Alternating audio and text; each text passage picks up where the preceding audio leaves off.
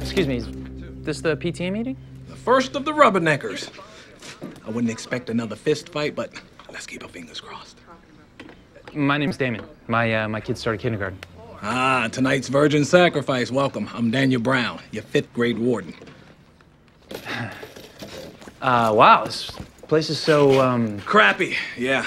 What it lacks in aesthetic makes up for an asbestos. I was gonna say small. I'll talk about mine. Okay. All right. May I say something?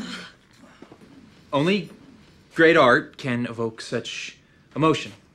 And since I'm not a woman, I cannot fully appreciate its power. I have, however, at one time, been a kid. You know, in my school, we came up with our own art project. We made these ceramic prints of our hands, you know, the fossil prints. And they were attached to the walls all around the campus. So when it was finished, it was as if our own little hands held up the building. And every day I went to school, I would find my hand. And I would feel like I contributed to something special and lasting. And it was beautiful and powerful and pure, yes. We once had that at this school. I know.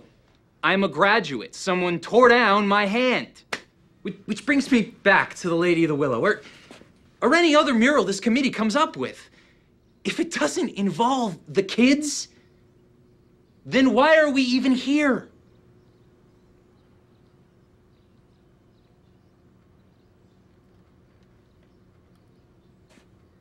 I'd like to make a motion to table the discussion until a procedure is in place to allow the student body to have a say in all public art.